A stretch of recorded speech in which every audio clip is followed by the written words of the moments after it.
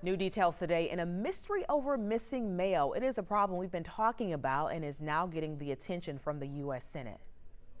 I had to go to FedEx today to mail an insurance check and pay $30 because I didn't trust the post office to deliver it. We first introduced you to Amanda McCaskill back in August. She is one of many people who says their mail has been stolen from the Dunwoody Post Office. The postal inspector in Atlanta told us they're investigating the vandalism of collection boxes, but wouldn't release any more details. So now, U.S. Senator Raphael Warnock is demanding answers from the United States Postal Service. He says criminals have stolen and tried to cash thousands of dollars worth of checks. He also says Dunwoody Police received nearly 50 reports just last month about check washing and mail theft stemming from the Dunwoody area.